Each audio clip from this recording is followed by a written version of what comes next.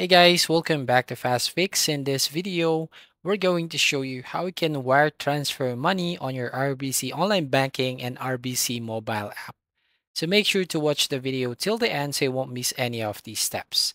So here on Google Chrome, as you can see, you'll now go to this website, which is Currency Mart. And here you will find a way on how you can wire transfer to RBC online banking and wire transfer to RBC mobile app.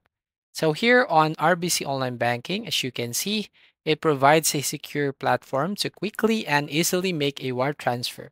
So here's the step-by-step process. First, log into your RBC online banking account and then click on the Pay Bills and Transfer Funds tab and then select Wire Payment from the drop-down list.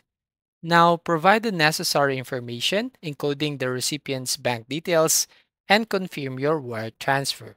Remember, RBC may require you to validate your transaction using a security feature like a one-time passcode or two-step verification to ensure safety.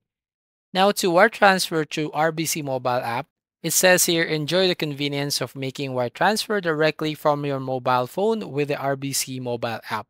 So here's how you can do it. First, ensure you have downloaded the RBC mobile banking app from Google Play Store if you're using Android device or the Apple Store if you're using iOS device. Log in using your online banking username and password. Select the transfers option from the menu.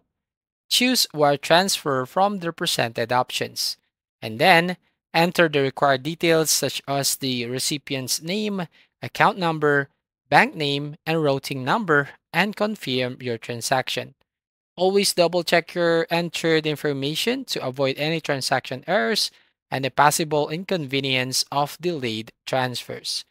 So that's it. That's how you basically wire transfer on your RBC online banking and mobile app. If you find this video helpful, please consider to like and subscribe to this channel.